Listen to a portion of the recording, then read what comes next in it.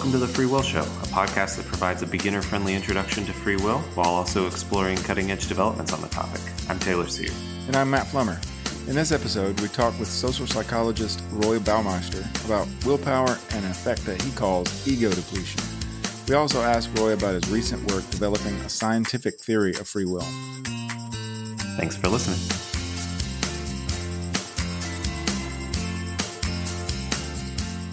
I'm happy to introduce Roy Baumeister, who's professor of psychology at the University of Queensland and emeritus professor at Florida State University.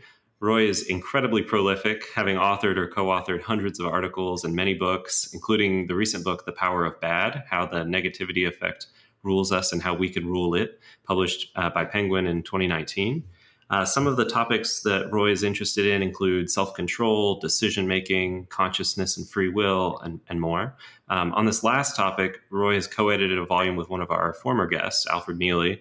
The volume's called Free Will and Consciousness, How Might They Work? And it was published in 2010 by Oxford University Press. So welcome to the show, Roy. Can you start by telling us a bit about yourself, your work, and how you came to be interested in working on issues like self-control, willpower, and other issues related to free will? Well, it goes back a while. I went to college in the 70s thinking I would be a math major, and then I got a glimpse of higher math. I didn't want to do that. So it was the hippie days. And I thought, well, I'll study religion and philosophy and learn about the grand questions and think big thoughts in life. And then my parents said, well, there's no money in that. You can't make a living. So they refused to pay. And so psychology was kind of a compromise. I had read Sigmund Freud's writings about morality, and instead of analyzing the concepts of right and wrong as a philosopher might, he looked, how do people actually get their morals, both in terms of the anthropological evidence, which was primitive back then, and in terms of child development. So I thought, well, okay, this could work. You could tackle the big questions using the scientific method. So I came into psychology with that interest and had the vague plan to roam through a number of the big philosophical questions and write a social science-based book and say, what can we do with this from data? And so I had books on meaning of life and why is there evil, and now I'm writing one, scientific theory of free will. In terms of getting into the self, well, in the 70s, that was what everybody was talking about, and the hippies were taking drugs to learn about themselves. But the researchers were also trying to understand self and identity, and how does this come about? So I kind of embraced that with the zeitgeist that this would be a good project for me to do. And I think I'm getting near the end now. I have a book in press on the self that tries to pull together what I've learned from my own and from lots of other people's work over the last 40 years.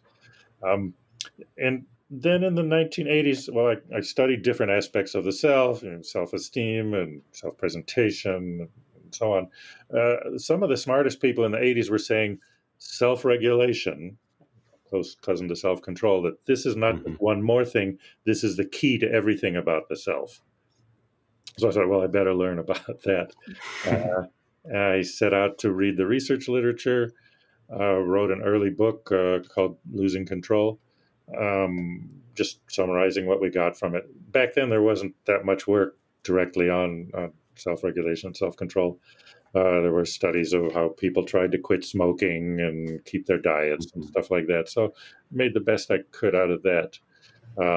Since then, the research has really taken off, and there's a lot more to cover now. But that's how I got started in it. In terms of free will, well, one thing in that Losing Control book, I said, well, it kind of looks like your ability to control yourself is a limited energy resource. It seems like after you've used it on one thing, you don't do as well with something else. And when people are coping with stress at work, they're more likely to relapse on smoking or drinking or whatever. So it looked like it's a limited resource. Now, at the time, this was a radical idea because back then, all the theories about the self were the mind is a little computer, and so it's information processing. And Mhm. that would predict the opposite result, because with your Yeah. computer, you've already loaded the self-control program, then you have another self-control task, you'll be faster at it, so it should improve. But we started finding the opposite, consistent with what I observed in the literature.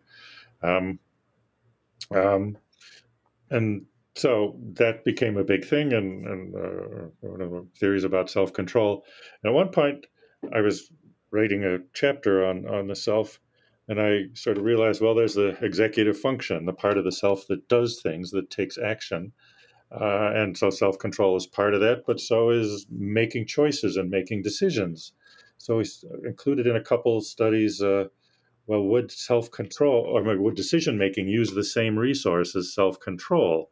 Would this depletion effect go one way or the other?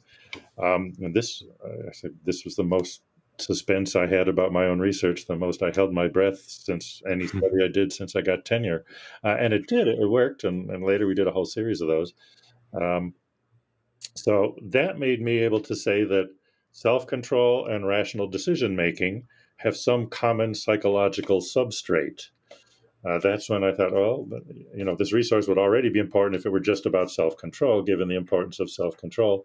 But given that it also pertains to rational choice, this is something big, and maybe this is what free will is, or maybe it contains some insights into free will. And I knew the philosophy books used examples from self-control and examples from rational decision-making, but philosophers had no way to say that these are related, these are the same thing.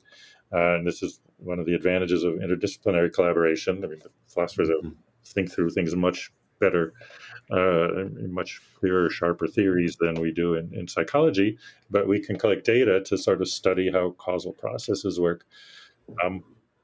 So that made me able to show that those things are linked. Um, Subsequent work has linked them also to planning and to initiative, as in active rather than passive responding. So for me, that's the psychological quartet of free will: self-control, decision-making, especially rational decision-making, planning, and initiative. Mm-hmm. Yeah. Yeah, most of our guests have been professional philosophers. As a psychologist, you've kind of already mentioned how you were already interested in these philosophical questions and a little bit about working with philosophers. So can you say a little bit more about coming to work with philosophers and like the process and what your experiences are with working with philosophers on these philosophical concepts? Yes, I think the first time when I got interested in this and thought maybe philosophers would be interested, our friend Al Mealy invited me to give a small talk at one of his conferences. And so I thought, well, I'd better explain things very basically because, you talk to your own field, people are all up on it. So I was giving a simple introduction, and a couple of them raised their hands and pointed out very specific things. Obviously, they were very well read on this and what we were doing as well. So, okay, well, I don't have to start from zero. These are pretty smart people and already pretty well informed. So that was stimulating. I got to know Al Mealy, and we became one of my best friends. And the time I was at Florida State, and we're still in touch with Zoom. So the discipline and care with which philosophers think through all careful things that really struck me. I remember back when I was a student reading Kant too. I mean, my parents were very smart, but they used their intelligence to rationalize what they wanted to believe. I remember reading Kant and saying, well, he doesn't do that. If he's using he wants to get to the right answer, whether he likes it or not. And I had the same experience with Al. I would bring up some evidence in favor of something that we kind of agreed on and say, well, here's another piece of evidence for it. And he would say, no, that's not valid evidence. And he would point out the flaws in it. So Yeah. that's good. I like being exposed to people who think in that disciplined a fashion. Philosophers, there is a different emphasis. Philosophers focus on the borderline cases and and debate those. with great care. Psychology, we're fine with fuzzy sets because we can go to the prototype case and and do studies, collect data, and advance the field that way. I think the two are good for each other.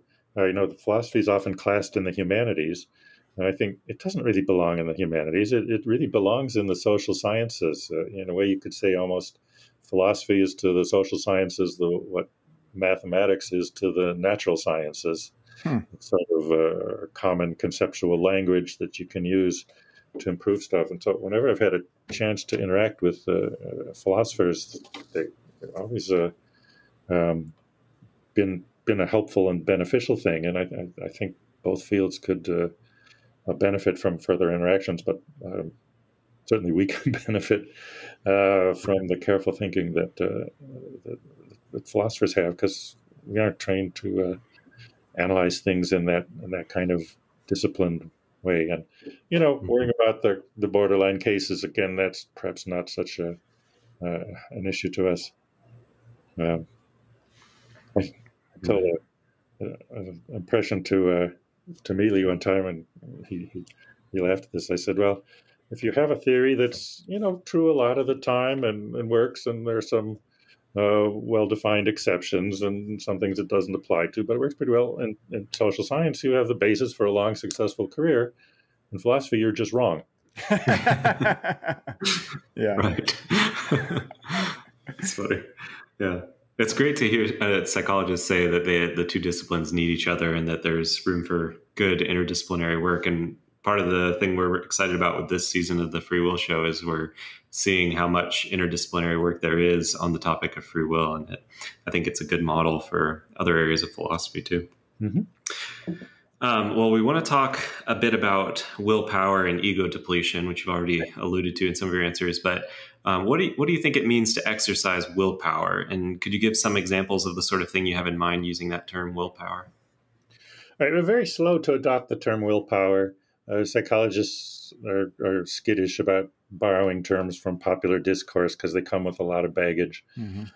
But I finally figured out decided that it is pretty much the same concept that people use. So the term power means that there's sort of energy to it. And sometimes call it the strength model as well. And I think the intuitive sense comes from, well, you have a strong temptation to do something you shouldn't, so you need at least an equal strength of character or some kind of power inside you to make you resist that. To override it. Self-control at its basis is to change yourself, to override a response. So you could be changing your thoughts, as in making yourself concentrate, or shutting that annoying song out of your mind, or shutting that annoying ex-romantic partner out of your mind. Or it can be controlling your feelings and trying to feel better, trying to manage your anger, whatever. Controlling your impulse control. That's the one people are most familiar with. And it's not just food and cigarettes and alcohol and other things, but controlling aggressive impulses or sexual impulses, not all of which should be indulged, probably. And then the last would be task performance, making yourself continue working when you feel like quitting, trading off speed versus accuracy, making yourself do your best, that sort of thing. So all these involve overriding some natural tendency or some other impulse and making yourself do better. And to me, that's one important step toward freedom, since we're on a free will podcast, because most animals, the animal brain is designed to do what you have the strongest impulse to do right now. And yet we can resist that and override it, even based on thinking that, well, I want to do it now, but next week I'll be sorry. Yeah. But that's a very advanced thing. You have to project into the future, analyze the contingencies there, including what other people will think of you, and then bring that calculation back into the present and use it to alter your behavior. So I'm wandering around a little bit here, but does that answer the Yeah. question? Mm-hmm. Yeah. Yeah, I think that's right. Yeah. So you've used like this muscle model of willpower, and you've mentioned this already. Can you say a little bit more about what it means for willpower to be like a muscle? Right. There are three components to the analogy. First, like a muscle, when you use it, it gets tired. So that's the basic ego depletion effect, which I think uh, determined recently is possibly the best replicated effect in social psychology. Um, which is not to say that it always works. Social psychology is having trouble with replication, but depletion is very strong. So after you use self-control in one task, you don't do as well at the next task. Just like if you're working in the yard all day and then you go inside and are supposed to carry some boxes upstairs or whatever. Well, your muscles are tired. So that's one effect. Um, the second effect is that this fatigue, whether in your muscle or in your willpower, it's not that you're out of energy. Just kind of the naive thing we first thought. It's not that the energy is all gone, but rather the mind naturally conserves energy long before it runs out. Now, there is a point with your muscles at which they just won't work anymore. But you feel tired long before that. Mm-hmm. The exercise people and the sports psychologists find, however, that if you have to, you're able to exert maximum pressure just as much. Your muscle can do just as much work when it's tired. The tiredness is a signal to start conserving energy. So your brain sort of manufactures that, but it does that long before the muscle is in a state where it won't function anymore. And it's the same with self-control and willpower. There's wonderful studies by my former student and current protege and friend Mark Moraven showed that if people anticipate more demands on their willpower, they're sort of skimp on what they do now. Um, if they exert self-control and they're depleted, so akin to the muscles being tired, well, then if you make it so really important, then they can perform just fine.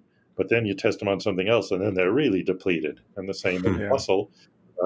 If you work, use the example, worked in the yard all day and your muscles were tired, and then your partner said, "I need these boxes upstairs, but it's really important. You have to get them there," or well, then you can do it, but then you're that much more tired. So that they're very interesting. It's conservation, not exhaustion of the resource. Yeah. And the third analogy to a muscle is that when you exercise it regularly, it gets stronger. After you work out, your muscles are tired, but if you work out every day, gradually your muscles will become more capable. And this is the one I actually had the most trouble replicating. We found it a bunch of times and we didn't find it a bunch of times. Of course, you have to tell people to go home and do these exercises, and we don't know if they actually do them. It worked at one university where I was at Florida State. I think, you guys were there. It's more of a party school. Yeah. But I don't think they really did the exercises. So it didn't work as well there, but it's worked at plenty of other places. And now there are several meta-analyses recently published, another in press, showing that yes, if people do the exercises regularly for even just 2 or 3 weeks, that their self-control becomes stronger, and the tests of self-control are completely unrelated to the exercises they did. So it's just one core muscle that you use for everything. So like one of the studies, they had people work on saving money. These were students with money problems, and the experimenter met with them over a couple months to make plans and keep track of how they were doing managing their money. But then they tested them in the lab on, can you concentrate and keep track when a bunch of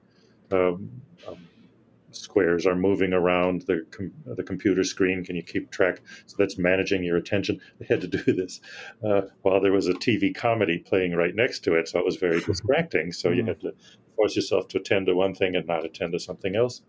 They also reported that they just remember working on their money with this, but they reported at the end they were less likely to leave the dishes stacked in the sink after dinner. Their study habits got better. They even ate better, healthier food, which goes against it because junk food is often cheaper than healthy food. But unbeknownst to them, it wasn't something they were seriously thinking about. But when you ask them, they did show better self-control in a variety of spheres of life just from working on the one. Anyway, that apparently is sound and is replicated in multiple places, and it is what wise men and women have recommended throughout the ages, that practice habits of self-discipline and you will be a stronger person. Building character, as the Victorians used to call it, and it really does seem to work. Yeah, interesting. Well, for listeners that want to read more about this, there's this widely cited paper of yours called Ego Depletion: Is the Active Self a Limited Resource? And I don't know if we've used the term ego depletion already, but that's the term you've given to this idea of willpower being like a muscle and sort of wearing down over time. Do you want to say anything more about that term, ego depletion, or are there any studies that you wanted to talk about that are relevant to showing something about ego depletion and willpower? Well, yeah, I can describe one of the studies from that paper. At this point there are something like 600 published studies in the research literature. The term, we started getting this, what at the time was a radical idea, that the self was partly made of this energy. And as I said, back in the 90s, everything was in information processes. As it turned out, psychology then went biological and that made it much more receptive to this idea. I mean, life itself is an energy process. So energy became something we could talk about. But at the time it was radical. And so I was looking through people who had written about the self. There are many theories of the self. And nobody had mentioned energy since Sigmund Freud, going back to the 1920s.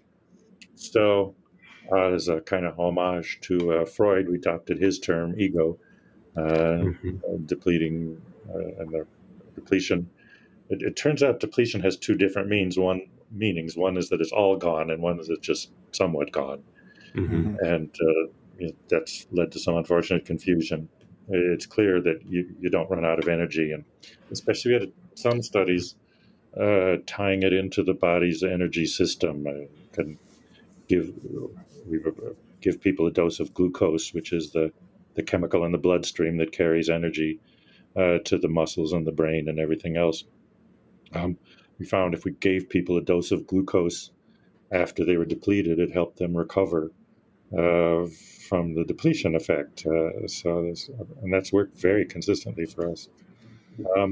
So just to describe one of the early studies from that 98 paper, and let me also say, yeah, it's fine if people want to read that. That's a good way to start. Sure. There was a book, Willpower, that I wrote with John Tierney, as a New York Times science writer, and that came somewhat later and summarized a lot of the other research. So people who aren't really interested in all the details of lab procedures, I'd sort of recommend starting with that. It'll give you a nice overview. And that stuff is... there are one or two new ideas I had since then, but it's a pretty good coverage. But like one of the early studies, this was Diane Tice's idea, was we would bring people into the lab and have like a bowl of chocolates and a bowl of radishes, and said, well, you're going to be in the radish condition, and you have to eat the radishes and make them use their self-control to resist the chocolate. So we essentially did a version of that. We had people skip lunch. You can't tell people the study's going to measure your self-control, because then they get all weird about it. So you have to, what we called it, cover story. So he said, well, studying how well people can remember tastes.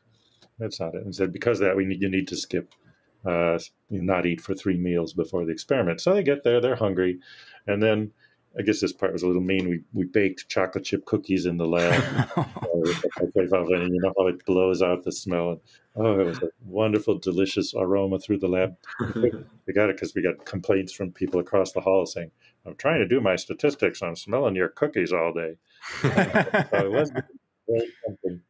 So anyway, the person comes for our experiment and, you know, is hungry and it smells very good. And then sits at the table and there's a tray of these cookies and some chocolates and all that, very tempting. And then this bowl of radishes. And so, you know, some we told to eat the cookies and some we did with no food at all just to see if there's an effect there. But the ones we're interested are the ones we said, well, you need to eat the radishes and don't touch the cookies. They're for other people in the experiment. You need to eat some radishes. And then we left them alone for a few minutes to maximize the temptation.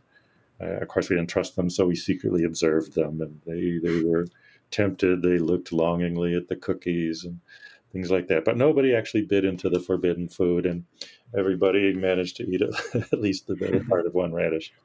And then in a different room with no food, in a neutral situation, then we procedure we borrowed from stress research, which is how long do you keep trying to solve something before you give up?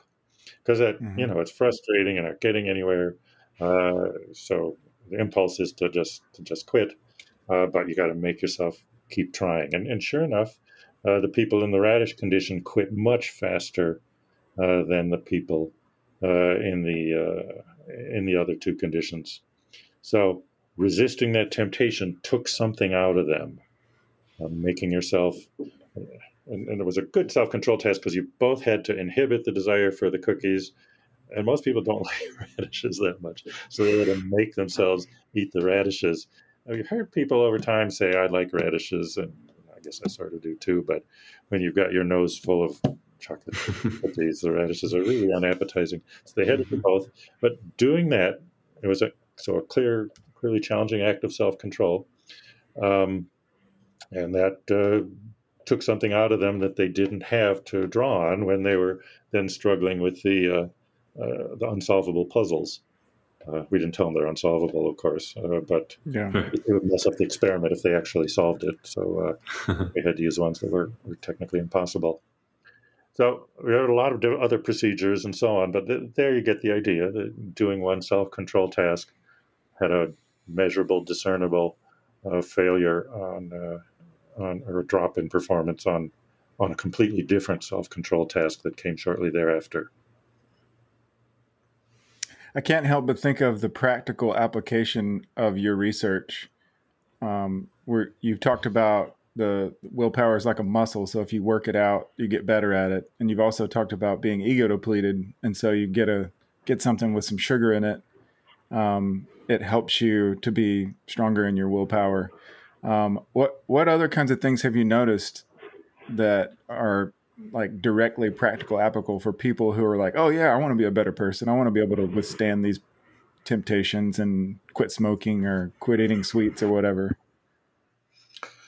All right. Well, self-control can be improved through exercise. So that's probably the best way, the building character. I say I'm often asked around New Year's, what about New Year's resolutions? Why do people do so badly at them? But they're all self-improvement ones, or most of them, and they all take willpower to do it. So when you're trying to change your life for the better in 5 different ways, you put the energy into one and it takes away from another. Now, I don't want to say not to make resolutions because I believe in self-improvement. But what I suggest is line them up in order of difficulty and start with the easiest one and just do that until you succeed at that. That will strengthen the muscle and then move on to the next one. So start with something simple. If you're going to improve your posture, or you're going to not swear in front of the children, or wash the dishes after dinner rather than leaving the dishes in the sink. Just a few simple things like that. And then the bigger ones like quitting smoking or taking up jogging or something, leave those till later. Also do them at a time when you're not having other demands on your willpower. Everything that you do, or a lot of things that you do, will place place demands on it. And if you're in a really difficult time at work, or if you're having ongoing battles with your romantic partner and moving toward divorce, well, that's not a time to undertake self-improvement. It's going to take all your energy resources just to cope with that. But when you're to some extent at peace with the world, that might be a good time then to pick up the next one of your resolutions and try to pursue self-improvement. Food works. The sugar thing is funny. We discovered it in a study where we gave people ice cream, and it worked. And at Florida State, then we went on to using lemonade, because you can mix lemonade with either diet sweetener or sugar, and it tastes about equally good. Mm-hmm. People like it. It's hot in the South. And you could do it totally double blind, have everything mixed before people come in, so the experimenter doesn't know, the subject doesn't know which. So that was a very elegant way of doing it. But of course, people want to use their self-control to resist sugar a lot of the time. Yeah. So what I say is, don't try this at home. In the lab, we just have people for a short time. So sugar is a very fast-acting thing. You get a quick up and a quick down. But if you're going to do heavy thinking for all afternoon, like a philosopher or whatever kind of work, or accountant or businessman, you probably want something with a better glycemic index. You want protein that you can burn over a long period of time, that you won't go up and crash. So eating well is a good thing. Sleeping, it's harder to do studies with sleeping, especially if you want to have people spend the night in the laboratory. It's very expensive in terms of paying them and paying the help and doing everything else. But from some of our experience sampling studies where we follow people around, it's clear that bad sleep and poor self-control cause each other. There's sort of a downward spiral. And it's more the quality of sleep than the quantity is what we found. We didn't have the strongest measures. We had people estimate how long they slept. And so maybe that wasn't there. But bad sleep makes you more likely to feel depleted the next day, and then feeling depleted is more likely to impair your sleep on the next day. Another thing we found in that has a huge effect is interpersonal conflict. In laboratory work, we depleted self-control usually by having people do a self-control task. Or when we started doing decision-making too, we had them make a bunch of choices, and that also then led to poorer self-control. But in daily life, the item was just, we asked people, have you had a interpersonal conflict in the last 24 hours? And, it could be with your spouse or your kids or your colleagues at work or somebody on the bus or whatever. But boy, again, that went both ways. Being depleted and having poor self-control as a trait also make you have a lot more of those conflicts, and then those conflicts are themselves draining. You start to see out in life, the people with poor self-control, will sort of get themselves into trouble. There's an interesting question when we first we did the depletion work. So that's the situation. That's what in psychology we call a state, that your state of willpower is low. And then we thought, well, is there a personality trait? It seems obvious some people have better self-control than others. And so Tangney and I developed a trait scale, which has also performed very, very well. It's been cited thousands of times. So it sorts people high or low self-control. So how do they fit together? Who is more likely to get depleted in the laboratory? Is it the person with high self-control who has farther down to fall? Or is it the person who has low self-control who doesn't have much and might fall apart? Well, we've studied this in multiple studies, and now there are several giant data sets also. And there's no difference. In the lab, they get depleted at the same amount. However, when we looked out in the world and following people through their daily lives, people with low self-control had a lot more depletion that they reported. So what's the difference? Well, in the lab, everyone does the same task. And so then it's equally depleting to them. But out in the world, people with low self-control lead screwed up lives, and they make more problems for them, like they miss paying the bill by the deadline, and then something gets canceled, and then they have to cope with that. They have more conflicts with their romantic partners, which then end up sleeping on the couch and not sleeping as well, or you just or when you get mad, you say something that you don't mean, and then you have to undo that, and it creates new problems. So in people with low self-control, it's really how they live their lives that cause them to be a lot more depleted, even though if they did exactly the same thing as a person with high self-control, they would just get depleted to the same amount. Yeah, very interesting. You mentioned earlier about the replication problems in psychology, and you've also mentioned that some of your results have been, you've had success in replicating them. Have any of your studies you've had difficulty, or other labs have difficulty? Some labs have it and some don't. I've just been looking at, the latest thing is to do these multi-site investigations where you get 10 or 20 laboratories to all do the same thing. And those fail at almost everything. We have a big sample of, I think, all of the ones that have been done that I'm just reviewing, and I think 18% of them worked to some degree. Wow. And I think that's a reflection that social psychology is much more dependent on the context, on getting the person involved. The signs of poor involvement are there because they preset the criteria that, well, all right, if the person doesn't do this, we'll delete their data from there. And then they end up deleting a third of their sample, which means they aren't getting the instructions across. And so in replication, we need to distinguish something that basically that falsifies the hypothesis from something where they fail to manipulate the independent variable. Because that, if you don't manipulate the independent variable, then you're not testing the hypothesis. Yeah. So one of the earliest ones of these multi-site ones was on ego depletion, and it found nothing, but it failed to manipulate the independent variable. The people weren't more fatigued; they were frustrated because it was kind of an annoying procedure. It was a weird procedure anyway. It's unfortunate they chose that. But somebody went back through their data when they made them public, and said, well, let's look at the extent to which people did report being fatigued in the depletion condition by this. And for them, it worked significantly. So although it was publicized as a failure to replicate, it actually was a success. Now, I come to the conclusion from doing this review that ego depletion is currently the best replicated effect in social psychology, because it has something like 600, well, 5 years ago, it had 600 published significant findings supporting it, and basically none in the opposite direction. So it's not, sometimes they say, well, maybe there are thousands of unpublished studies that found nothing in their own, but you'd get, if it's just chance, it would go equally in both directions.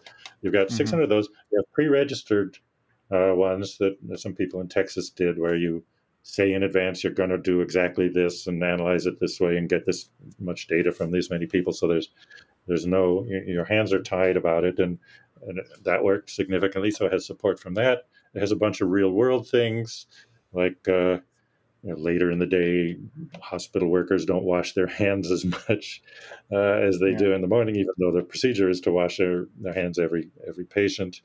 Also, I think physicians are more likely to prescribe antibiotics late in the day when they're depleted. There was a study with parole judges that as the day wears on, they're more just, I'll send them all back to prison. So the real world things. And then the multi-site one, there are 3 on ego depletion. One was a solid success. The other 2, like the one I had, a mixed success. It was initially reported as a failure, but when you reanalyze the data, to the extent it worked, it did support it. And then there was another recent one that found the same thing, and it made a difference with 1,000 subjects that they deleted based on their criteria, and they had no idea they were going to, a third of the sample was going to be thrown out. So it worked. I think if you kept them all in, and it dropped below significance if you didn't, although the effect size was basically the same in both. So I'd call that a mixed success. Anyway, there's nothing else in social psychology that has those 4 supports possibly there's a attitude change persuasion model that does pretty well. That would be the one competitor for it. Hmm. So, do people fail to get ego depletion? Sure. I know some who can't find it. Many people say, well, it took a little practice. You have to get the person involved and to do it. You can't just read them the instructions and leave them alone and do it. They have to put in the effort to change themselves, to override their response. And if they do that, if you get them to do that, then it seems to work pretty reliably. But some don't get them to do that. Yeah. It's an issue for the field as a whole. The cognitive psychologists who study mental processes, like memory and attention, their stuff, they also have replication problems, but overall they do better than the social ones. But I think maybe it's more basic aspects of the mind that travel better. The social ones seem to depend more on the person's involvement and the social context. And it's an issue the field's going to struggle with. I'm not sure our solutions are. I'm not sure the cure is better than the disease. Right. But we'll see where that goes. Well, you mentioned this book you're working on earlier, Scientific Theory of Free Will, and I wanted to give you a chance to mention any new projects you're working on. So would you want to preview that book on free will, or would you want to talk about something else? Well, I can talk about that. I notice in the literature there's sort of this ongoing view that, well, if you believe in science, you can't accept free will, that it's unscientific. But yeah, I've heard that. yeah. So I thought having a scientific theory of free will out there will at least put a stop to that silly argument. They can argue against it on other ways. When the ego depletion work got going, and like I said, when it turned out that the same resource was used for decision making and planning and active initiative, that's when I started talking about free will. And I got involved in free will debates, and I followed many of them. What the philosophers debate is not really the right job for psychologists.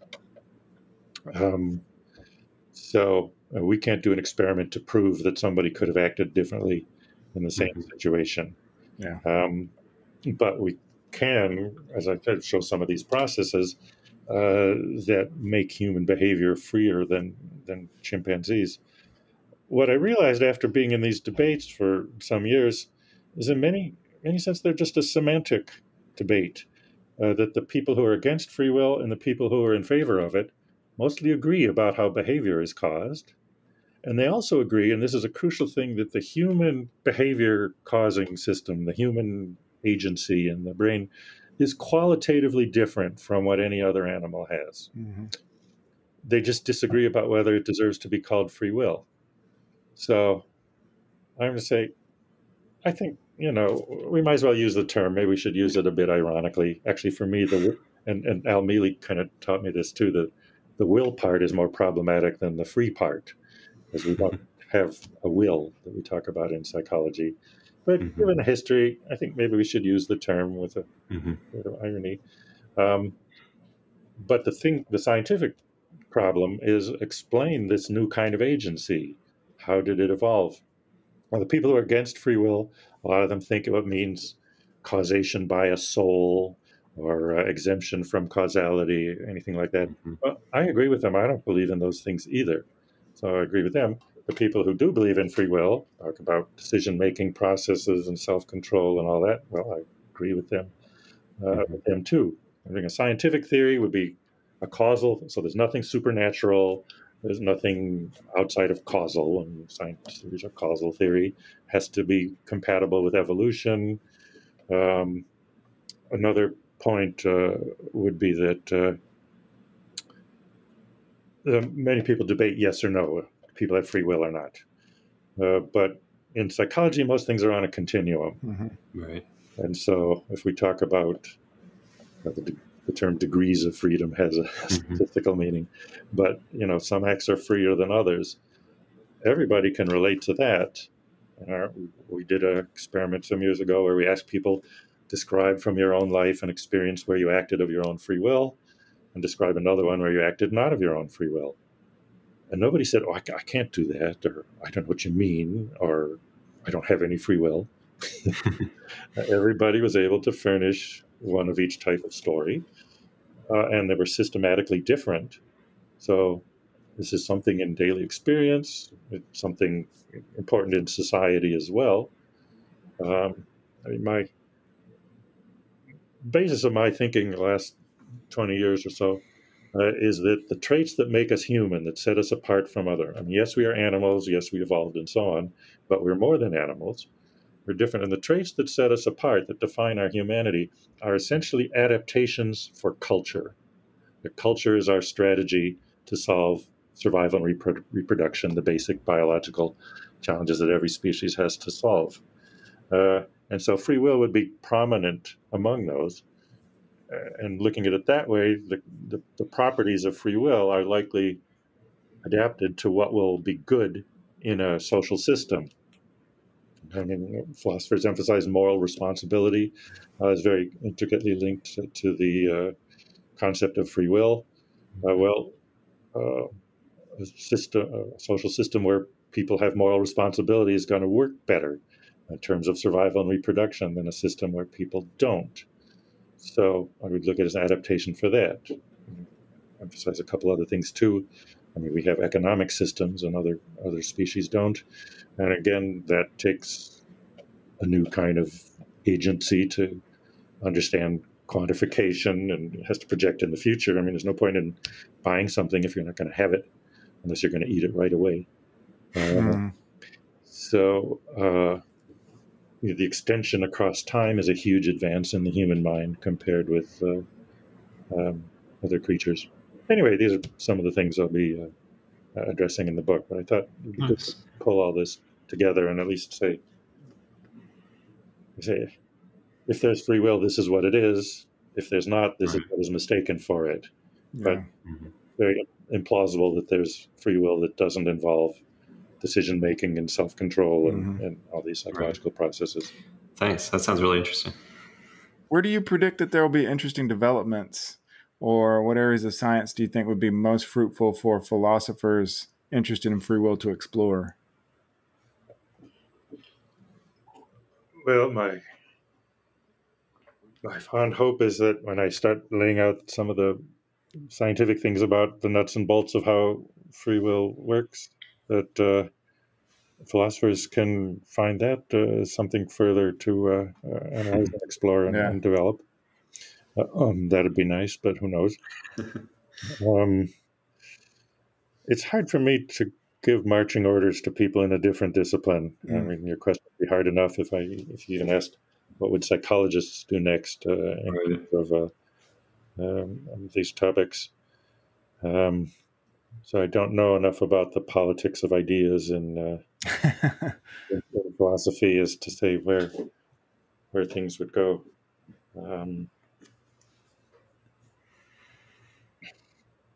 I guess I don't have anything intelligent to say about that. Okay, fair enough. No, that's good. No, I like the modesty there, the humility about not giving marching orders. Yeah, cool. Well, thanks so much for joining us, Roy. Where can listeners go to follow your work? I guess there's the webpage, roybaumeister.com. Other people maintain it for me. I don't know quite how to do it, but I think they're doing a decent job, and update it periodically. There are various podcasts and things online. If you just do a search, they will show up. A lot of my best work for listeners would be in the books I've written. So if there's a book on a topic that interests someone, please check it out. And for the ones who are going to get into the weeds and take it apart, well, then the journal articles. That's the original science. I have sort of two scientific careers. One is as a data collector, which I'm winding down now as I get older. The other is where I review lots of other people's work, and literature reviews. I kind of stumbled on that early in my career, which is a good method for someone who has generalist interests, and because it's really hard to collect data on different topics. It's a new set of skills every time. If I want to go study aggression, I have to learn how to do aggression research, or helping, I'd have to learn the procedures for that. But reviewing the literature, I can go into an area and read a couple hundred papers and look for patterns and size them up. So I've been doing that, and that's probably what I'm going to emphasize going forward. You address the bigger issues, and as I said, I'm interested in tackling some of the big philosophical problems from social science basis. So that's going to be done more with reading and synthesizing the work other people have done, rather than collecting data myself. Nice. Well, thanks so much for doing this for us. We really appreciate it. It's been really interesting. Okay, good. No, thanks to you, and thanks for having me on. Yeah. In our next episode, we'll talk about developmental psychology and free will, and our guest will be Tamar Kushnir, professor of psychology and neuroscience at Duke University.